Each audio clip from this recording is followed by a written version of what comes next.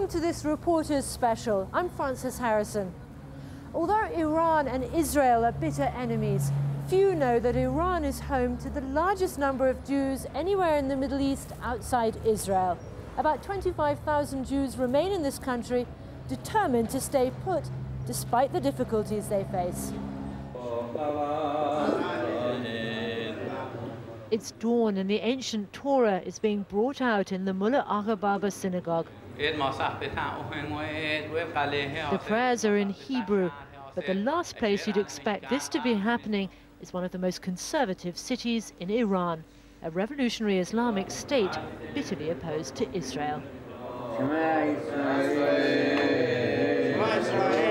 Jews have lived in Persia for nearly 3,000 years, but it's only in the last 50 that their numbers have dwindled. In the city of Yazd, it's now increasingly difficult to gather the 10 Jewish adult males needed to hold prayers. When recruitment agents came from Israel 50 years ago and started to encourage people to emigrate to Israel, things were so bad here that Jews said, it can't be any worse over there. People didn't even have a piece of bread to eat at night. They couldn't afford a pair of shoes. So a small group went, the young first, and then they took their parents.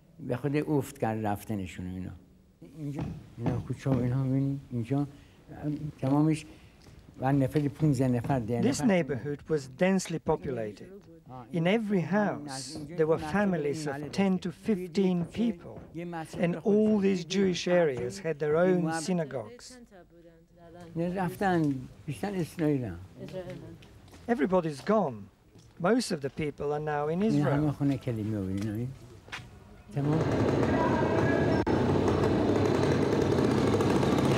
Not long ago, many Muslims believed Jews and Christians were ritually unclean. When Mr. Goharian was a child, he had to get out of the way of Muslims in the streets if it was raining, lest the water he touched contaminated them.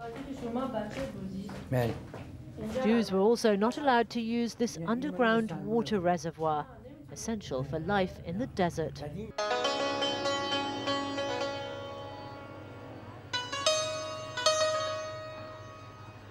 Descendants of the slaves of Babylon freed by Cyrus the Great, Jews have lived in Yazd for centuries. But now this is probably the last generation. Once they had 13 synagogues operating here, now they're down to 2. Before the creation of Israel, there were thousands of Jews living in the central Iranian city of Yazd. Today there are just 10 families remaining here, 6 of them related by marriage. And among the most famous Jew from Yazd is now the Israeli president, Moshe Katsav. His name in Persian, Ghassab, means a butcher. My father, my grandfather, my great-grandfather, and my great-great-grandfather were butchers. Everyone except me.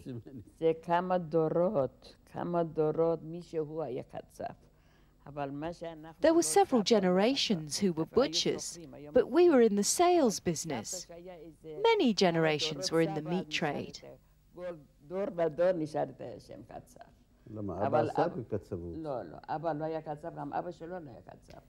No, your father wasn't a butcher. Your grandfather was a butcher. Your father knew how to do it, but he wasn't actually a butcher.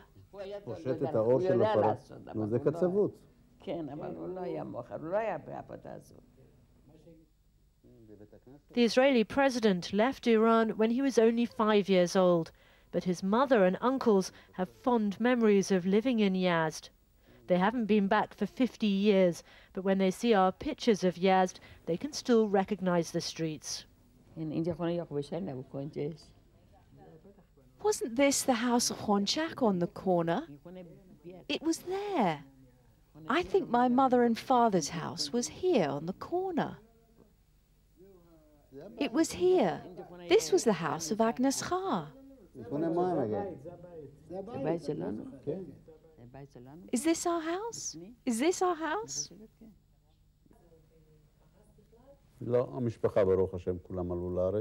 All my family, thank goodness, came to Israel, and they're all right. We don't have family left there, but I'm very interested in what's happening in Iran. Naturally, I follow what's going on, and I'm being kept informed. Moshe Katsav may have to read Iran's most famous poet, Ferdowsi, in a Hebrew translation, but he still speaks Persian to his mother when they're alone, and his wife cooks Iranian food.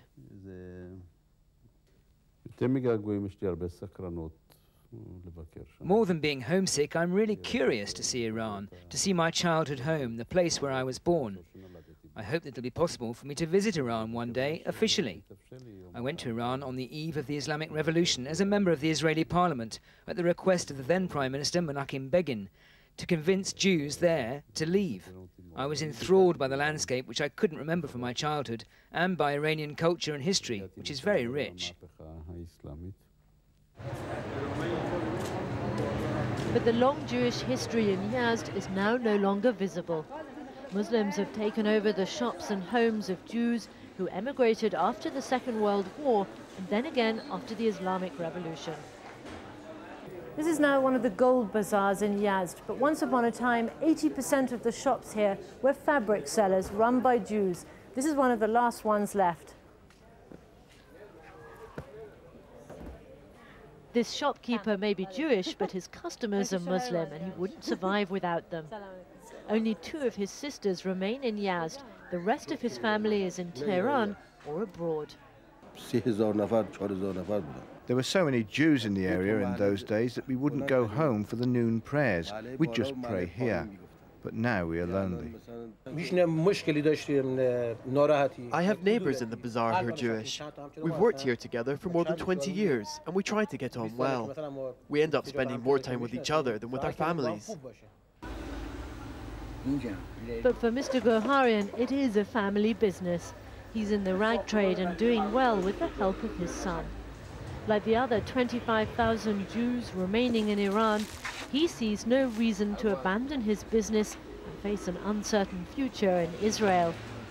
He proudly displays the signs of his religion, advertising the fact that he's Jewish. Though the Goharian family says their life is not too bad, their main problem is overwhelming loneliness. Mrs. Goharian's whole family is in Tel Aviv, and she hasn't seen her mother for years and is suffering from depression. Why did they deport her in the first place? There's no one left to socialize with, and at school, some Muslims won't sit next to their children because they're Jewish. How stupid. Because our numbers are so few, there's been no Jewish wedding party in Yazd for the last 6 years. We're not more than 60, 70 people here. If we want to throw a birthday party, it won't be jolly. There aren't more than 8 or 9 or 10 little children here. If we want to celebrate something, it simply isn't fun because we're so few people. Do you think one day it's possible there will simply be no Jews left in Iran at all? Even just thinking that one day there may be no Jews here, I get very upset. For me, the idea of leaving Yazd is disturbing because I love its alleys, streets and synagogues. I hate the idea that there might be no Jews here. We won't leave unless we have to.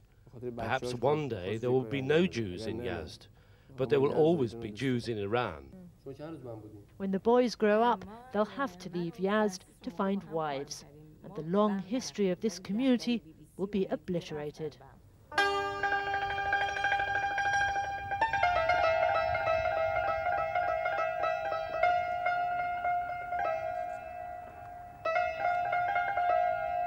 These are the Damavand Mountains, just north of Tehran, where the first Jews came to settle in Iran nearly 3,000 years ago. Today, there's not much sign of them here, except this, the oldest Jewish cemetery in the country. It's sadly neglected, strewn with broken glass and rubbish, and many of the headstones are smashed. It seems as if those who lie at rest here no longer have anyone in the country to visit their graves.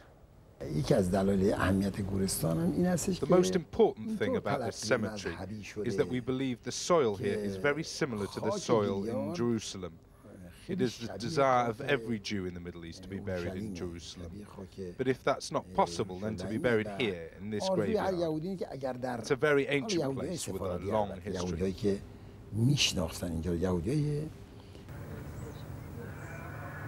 The nearby town is encroaching on the cemetery.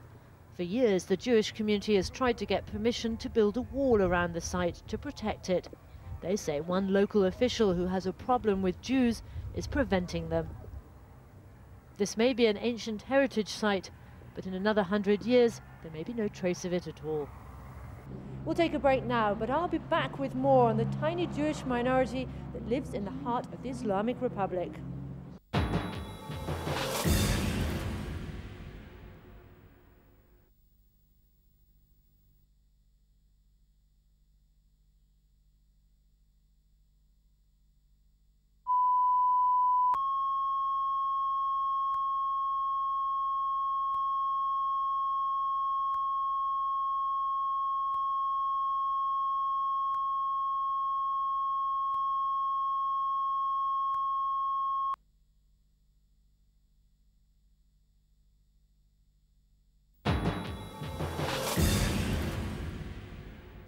Welcome back to this reporter's special from Iran on the Jews who first came to this country 3,000 years ago. Several hundred miles to the west, in the city of Hamadan, one of Judaism's most important sites is still preserved, the tomb of Esther and Mordecai. Iran is home to more Jewish shrines and places of pilgrimage than any other country except Israel. Though, of course, after the Iranian Revolution, Israeli Jews cannot come here. But every year, when Jews around the world celebrate Purim, they remember how Esther, an Achaemenid Persian queen, saved her fellow Jews from annihilation. But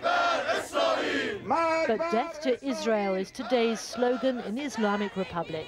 And President Ahmadinejad has repeatedly said Israel should be wiped off the map. Hardliners have been signing up volunteers for what they call martyrdom missions against Israel.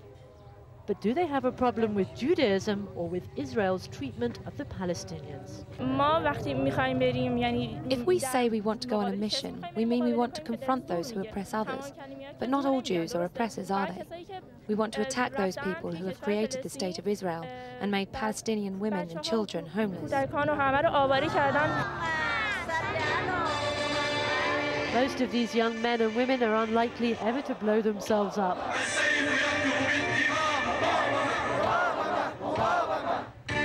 This is just their way of proving their religious devotion and winning respect in a society that heavily glorifies martyrdom. As Muslims, they recognize Judaism and Christianity as religions of the book, sharing many prophets in common. We believe that Jews are very religious people. Theirs is a very divine religion. We are not their enemies. We believe that Moses is one of the great prophets of God. But President Ahmadinejad's questioning of the Holocaust caused uproar abroad and among Iranian Jews, most of whom were too scared to talk about what he said. It's very regrettable to see a horrible tragedy so far-reaching as the Holocaust being denied. I've expressed my view about this. It was a very big insult to Jews around the world. And sometimes extremists do incite hatred. During the recent fighting in Lebanon, this hardline paper ran pictures of Jews celebrating Israeli independence in synagogues. The paper lied, saying the synagogues were inside Iran. This provoked a number of opportunists in the city of Shiraz. There was an assault on 2 synagogues there, which fortunately was dealt with by the intervention of the security forces, who explained to the people that this news was not true. Today, the biggest number of Jews live in the Iranian capital, Tehran. Some 14,000, quietly practicing their religion, trying to keep out of politics. Some here say Iran's Islamic revolution has actually been good for the community. It's made the synagogue the main focus of Jewish social life and forced even the minorities to become more religious. But still, most Muslims in Iran know very little about the Jews who live amongst them, and that ignorance can make it easy to manipulate public opinion.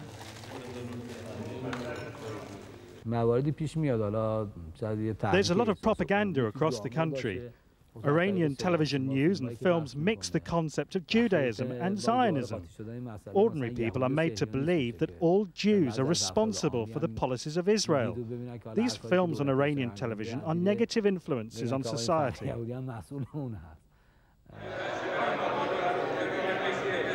Most Iranian Jews say anti-Semitism is a mainly European phenomenon. They argue Oriental Jews have deeper roots in Persian society, and therefore there's a tradition of tolerance. In Iran, we haven't had any organised anti-Semitic movements like in Europe. There hasn't been any racially motivated hatred. Of course, the Jewish history in Iran has had its ups and downs, but ordinary people's behaviour on the whole has been peaceful. And we haven't had any events on the scale of what happened to Jews in Europe. This is one of 4 special Jewish schools in Tehran, but only the religion teacher is a Jew. All the principals are Muslim, and the schools have to open on Saturday, which is the Jewish Sabbath. Nagmeh has now moved to a Muslim high school after 9 years in a Jewish one. She says she's had no trouble making new friends. Elias says he has Muslim neighbors and they play together and help each other with their homework. But he's not allowed to eat in Muslim houses because their food is not kosher. Jews are not eligible for jobs in the army, and under Iranian law, if one person in a Jewish family converts to Islam, he inherits all the property. Gone are the days when Jews couldn't get passports to travel abroad, but still there is prejudice. But if you want to know what's really bothering Jewish people here, the best place to go is one of the kosher butcher's shops. There are only 6 left in Tehran. Just as much as the rabbi, the butcher listens to everyone's problems and offers free advice.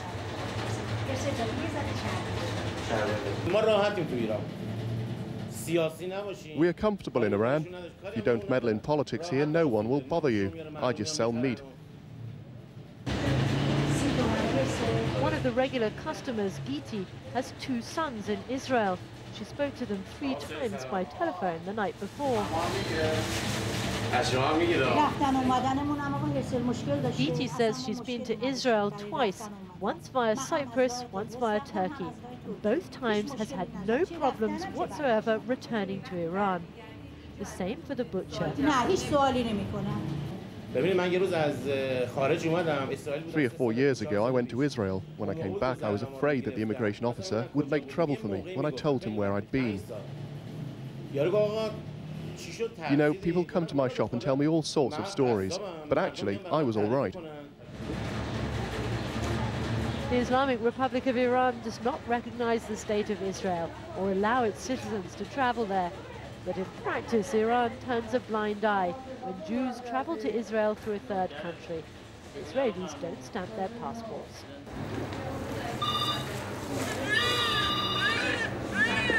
And controversially, this modern hospital in Tehran receives funds from the Jewish diaspora. This in a country where being on the payroll of foreigners is tantamount to treason. It's one of only 4 Jewish charity hospitals worldwide. And bizarrely, it recently received a financial donation from the office of President Mahmoud Ahmadinejad. The hospital director is Jewish and gave up a lucrative job in a government hospital to serve here. He could easily go abroad, but he's determined to stay put. We are Iranian. We are living in Iran for more than 3,000 years. I can speak in English, but I only can think in Persian. Iran is my native country. Persian is my native language. I'm not going to leave.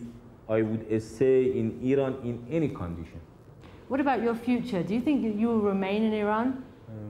Our condition is not so bad that we must immigrate from Iran. I do not want to be a refuge in the best part of the world. I want to be an Iranian, lives in my country, even in very bad condition. Traditionally, Jews in Iran have practiced medicine over the centuries. It's become a positive point of interaction with the Muslim community.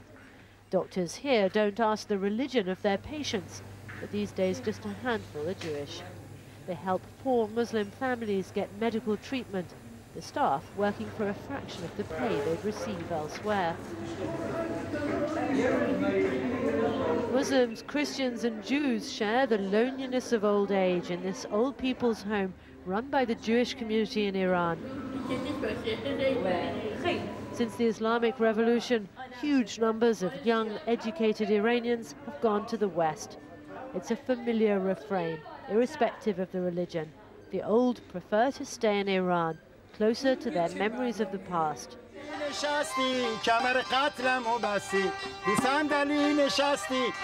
A past where Jewish music groups used to play at every wedding. Now this is the last one left in Tehran.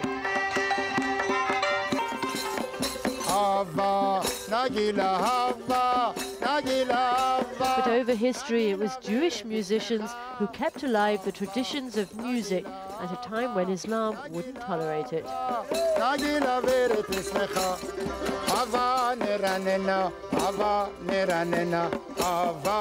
Those Jews who remain in Iran are the ones determined to stay, no matter the pressures, just as proud of their Iranian culture as of their Jewish identity.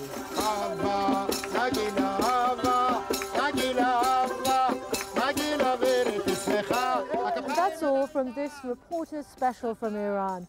Until the same time next week, from me, Frances Harrison, goodbye for now.